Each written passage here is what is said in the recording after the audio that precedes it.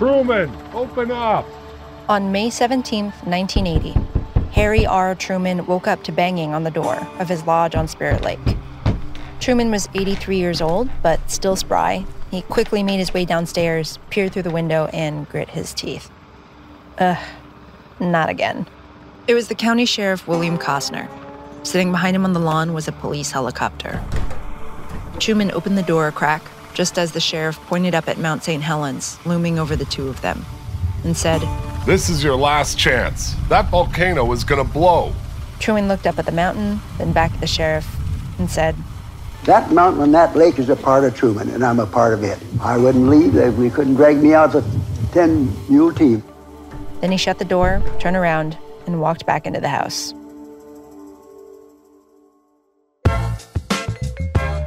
This is Homemade, an original podcast by Rocket Mortgage about the meaning of homes and what we can learn about ourselves in them. And I'm Stephanie Fu. Today, Man versus Mountain, the legend of Harry R. Truman, and why some people refuse to evacuate their homes in the face of a natural disaster.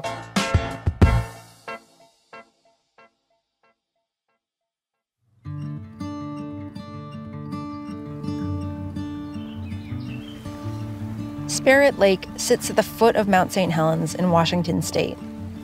Shirley Rosen has fond memories of visiting her Uncle Truman and Aunt Eddie at their lodge on Spirit Lake when she was a child.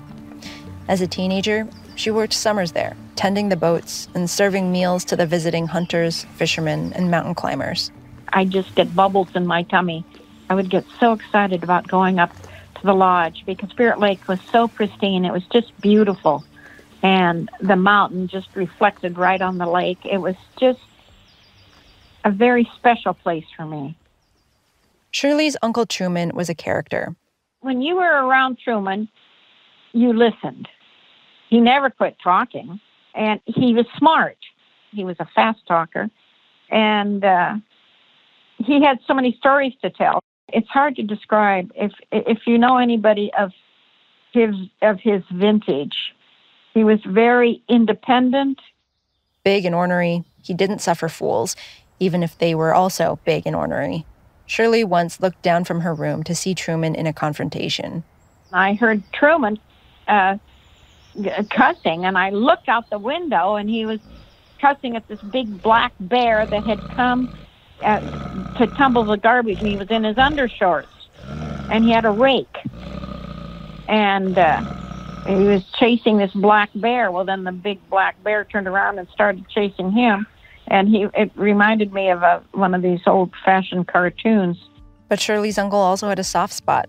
He was constantly teaching. He would talk about the height of the mountain and how much more beautiful it was than Mount Rainier. And he would talk about the trees and what kind of trees they were. It was more of a teaching experience than it was a boss experience. It was more like a relative teaching you something that you didn't know. And he had a playful sense of humor. Well, Truman would buy cow brains when he was down in town, and so Auntie Eddie would cook them for him for breakfast. So she would fry the cow brains in butter, and he was so excited. He was like a little boy getting a new chocolate or something. And he would, kind of dance a little two-step and come up behind her and kind of pat her on the backside, and because he was very excited that she was cooking his favorite breakfast. Truman built the lodge with his own hands in 1929. 20 years and 2 wives later, Aunt Eddie joined him, and they ran it as a popular tourist spot. They were a happy couple. They worked hard at the lodge and shared a love of the local foothills and flowers. But then, in 1978, Aunt Eddie passed away from a heart attack. It was the saddest thing I've ever seen. He was just absolutely a broken man, just totally devastated. You would never expect to see Truman cry, but he couldn't quit crying when Auntie Eddie died.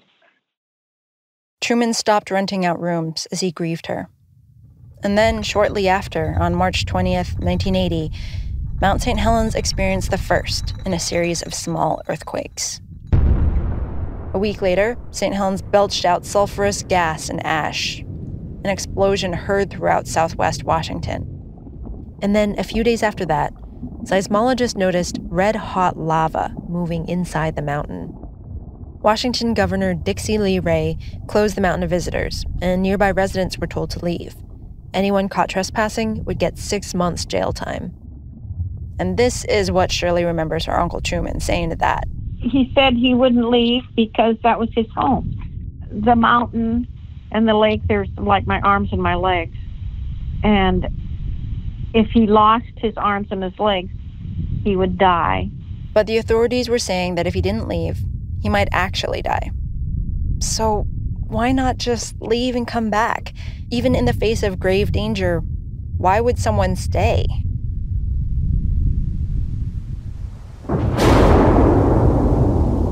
It turns out lots of people refuse to evacuate their homes during natural disasters.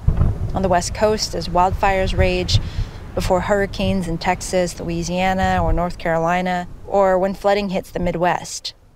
We consider it a success, actually. If we could get half the people who were under an order to evacuate, we'd consider that a success. Jennifer Horney leads the Disaster Research Center at the University of Delaware. While she thinks people should evacuate, she also says it's a normal human reaction for them to want to stay. And there are many reasons for that. Sometimes people just don't have anywhere else to go. They don't have the money. In other cases, simple things like not living close to a main road can be a deterrent. And then there's the head-shrinking aspect of why people don't leave. It's tempting to diagnose and pathologize this phenomenon, so scientists say that the desire to stay is a symptom of what they call cognitive bias. Humans are very bad at risk assessment. So we tend to make decisions to do things that we feel are risky or fear things that we feel are risky, which actually have a very low potential of occurring. So we see people being afraid of flying, but happy to drive when actually the risk of death may be higher from a car accident than from a plane crash. This poor risk assessment allows people to insist that no matter what happens, they'll be safe. People in coastal areas might think, oh, the last hurricane missed me, so this one probably will too. Another bias causes people to forget how bad the last disaster really was. And to complicate things, there's another bias that ignores risk altogether. It's called the ostrich paradox.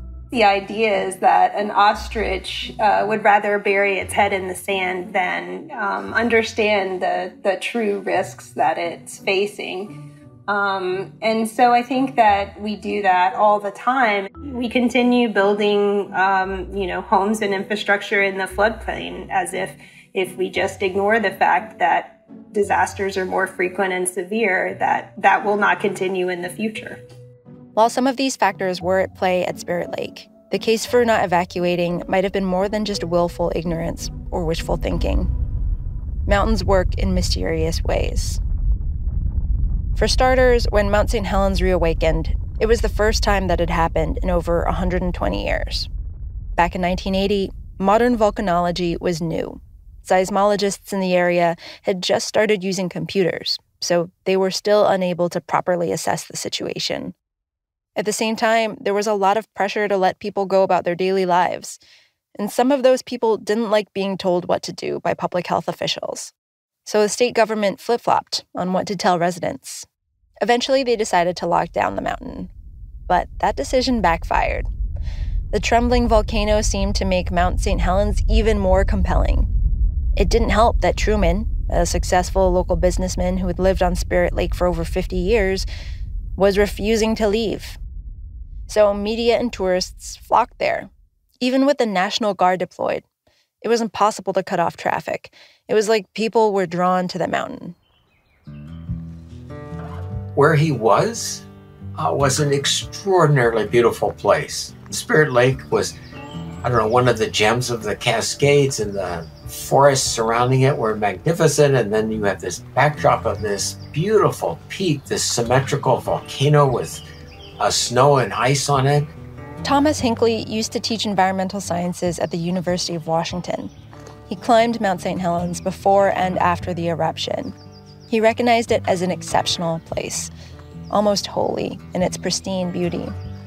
and he understands people's desire to connect on a spiritual level with a natural landscape.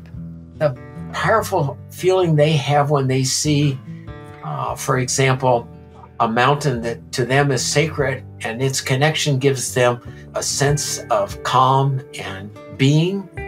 Hinckley says that Truman had a relationship with his home where he wasn't a separate entity from the land. He was a part of the land.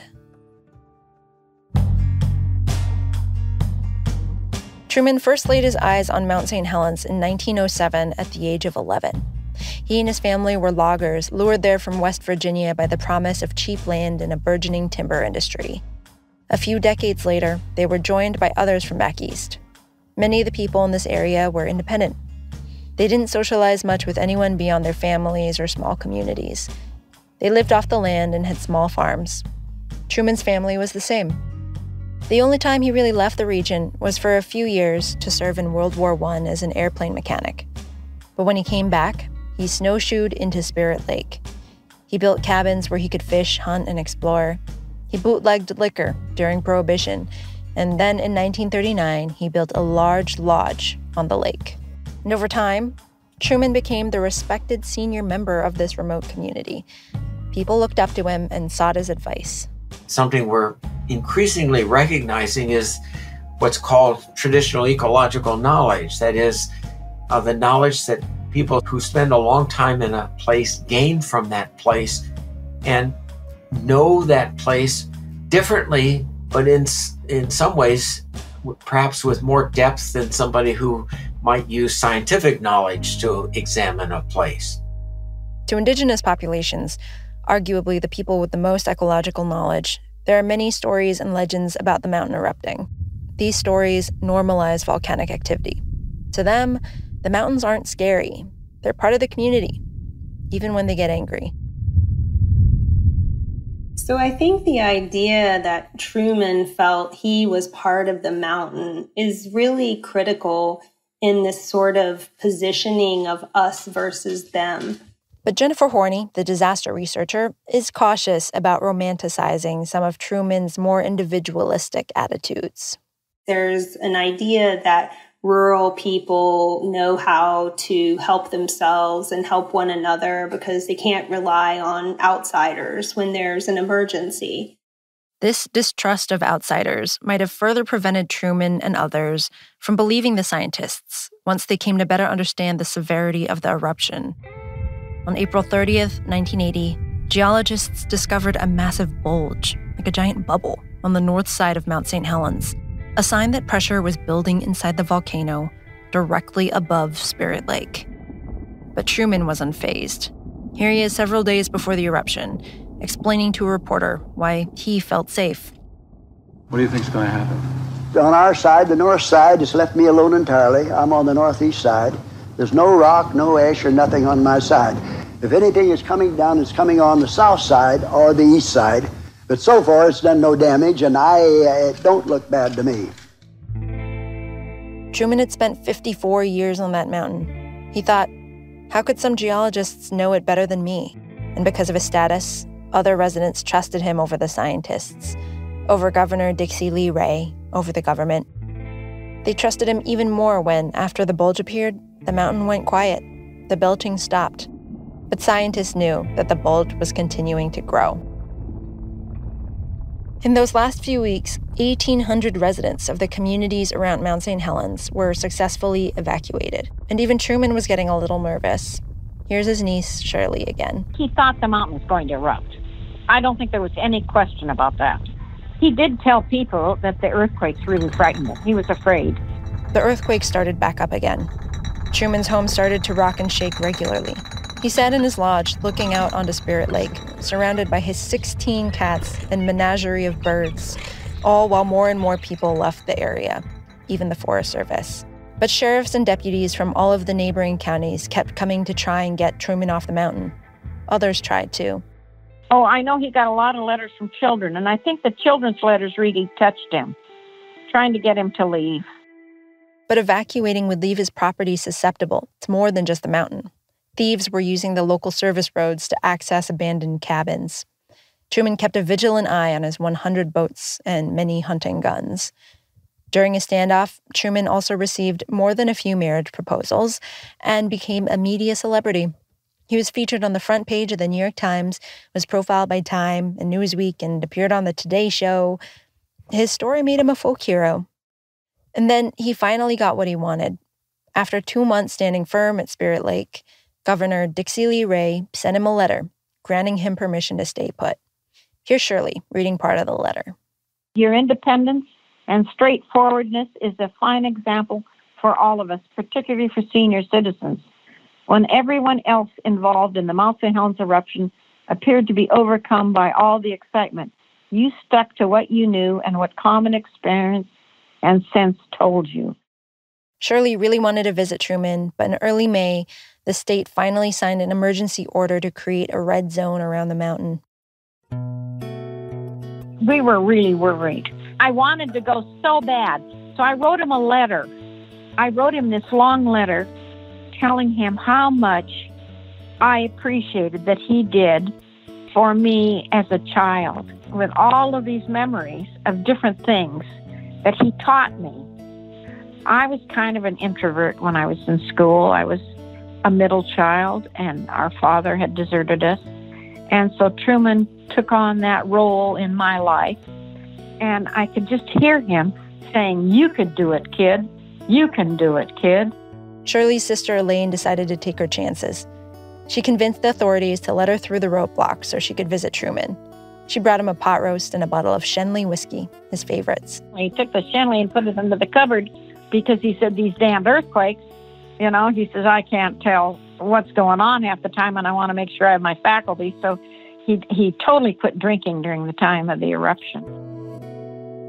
Elaine tried to spend the night, hoping she might convince Truman to leave with her in the morning. But Truman wouldn't budge. Shirley remembers what he told her sister. Jesus Christ, the state knows I'm here. The government knows I'm here. Everybody knows I'm here. Why, if anything happened and any emergency came, there'd be the goddamnedest line of helicopters sitting out here. They'd jerk me off here in 3 minutes. You know that. So Elaine left. And then, on May 17th, Sheriff Costner made one last visit. Truman, open up! But flew away on his chopper without Truman.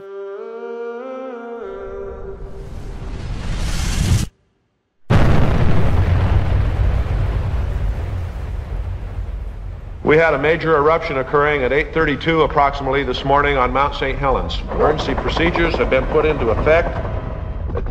The explosion was 500 times stronger than the Hiroshima atomic bomb and 3 times more powerful than the worst-case scenario predicted by scientists. It was on a scale and to an extent that you just could not imagine. Pulverized trees. Further out, it knocked all the trees over. Further out, it knocked all the branches off standing trees. This is Thomas Hinckley again, the environmental sciences professor. It was now this gray landscape, no green, no colors other than brown and all sorts of shades of gray and merging almost with white. The north flank of the mountain completely collapsed. Mudslides quickly started forming because the volcanic blast wasn't just a vertical eruption. Scientists had not predicted that it would also be horizontal. That's what the bulge was trying to tell them. So it destroyed everything around it and traveled thousands of miles in all directions. And then, let's see, the next thing would be a series of pyroclastic eruptions. This is hot volcanic material that flowed out of this new crater, and it flowed down and hit Spirit Lake. When search and rescue finally got to Spirit Lake, they found that it was emptied out by the eruption, like a bathtub that had spilled out over its edges. They located the abandoned mine shaft Truman had fashioned into a shelter, but it was vacant.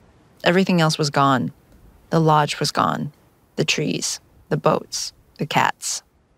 When we heard that Mount St. Helens had erupted, my first thought was I knew exactly what he was doing. Every morning he would get up and sweep that porch. Every morning when I would be up in the crow's nest, and the first thing I would hear was the Nickelodeon, and he would play Bubbles in the Wine by Lawrence Welk.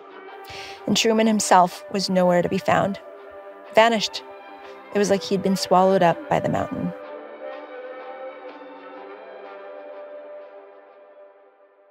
In the end, I wonder if Truman really didn't believe the scientists, if he really thought he was going to be safe, or if he knew of the risks. I might not myself want to abandon a place like that because of the hold it would have on me. And maybe the idea that if you abandoned it and it was destroyed, then what would you do?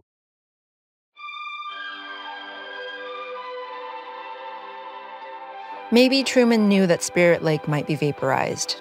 Maybe he knew the trees might be flattened. But maybe he wanted what we all want. A good death at home, surrounded by the ones we love and the ones who love us. For him, that might have been the white pines and Douglas firs and falcons and loons. So rather than give up his independence and move to a suburb somewhere for the rest of his life, he chose to go down with the ship. I think that's very true. I really think if he had lived to see the devastation now, he would have been so lost. You know, he lost my aunt up there, and then he lost the mountain and the lake. And I think he would have died from that loss. For a long while after the eruption, the mountain was barren and desolate. But 40 years have healed it. Spirit Lake is different than what it once was. It's shallower, for one thing, but because it's shallower, it's also much warmer. It has bigger insects and more fish than it did before. Rainbow trout thrive there. In fact, most species have returned to the mountain. Once again, it has welcomed its inhabitants back home. And Harry R. Truman is still very much part of the landscape, much like the volcanic lava that sits underfoot. Decades later, there's a trail along the lake called the Truman Trail, and a story has become a folktale. There are even folk songs about him, the odd movie too. The man and the mountain are often mentioned in the same breath. That's what he would have wanted.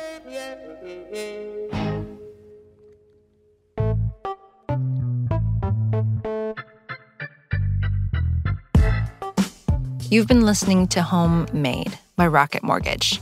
You can reach us at rocketmortgage.com/homemade. You can find Shirley Rosen's book about her uncle called Truman of St. Helens, The Man and His Mountain, in our show notes. My name is Stephanie Fu. Thanks for listening. Equal housing lender, licensed in all 50 states. NMLSconsumeraccess.org, number 3030.